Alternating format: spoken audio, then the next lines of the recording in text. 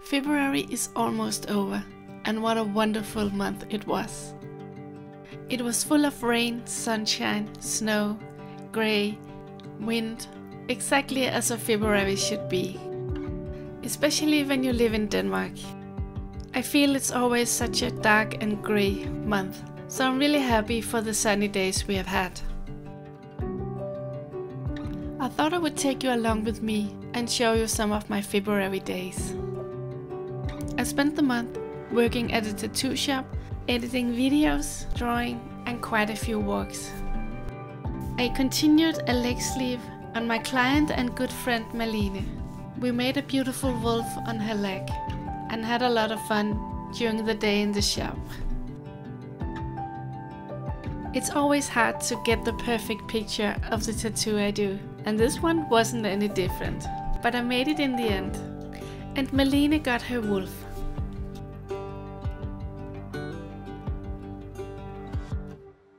I decided to give my sister the original drawing of Panda on the moon. She saw this drawing when she visited me at the creative fair I attended in January. She was over the moon when she saw this drawing, so I wanted to gift it to her.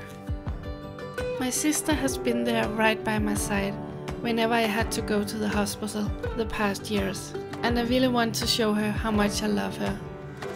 So I made a little gift bag and gave it to her. Seeing the joy in her eyes was worth it all. I love gifting my loved ones. Of course, I also got a lot of tea during February. And I did a lot of drawing. I actually completed 4 drawings this month. My 2 Valentine drawings, 2 new owl drawings. I honestly couldn't decide whether I wanted to do it in color or black and white, so I decided to do both. I'm making the colored one a little spring-like. This way they're not exactly the same, but still very similar. And the sad girl with the bird, which I'm calling Will You Catch Me If I Fall. I'm really happy how it turned out.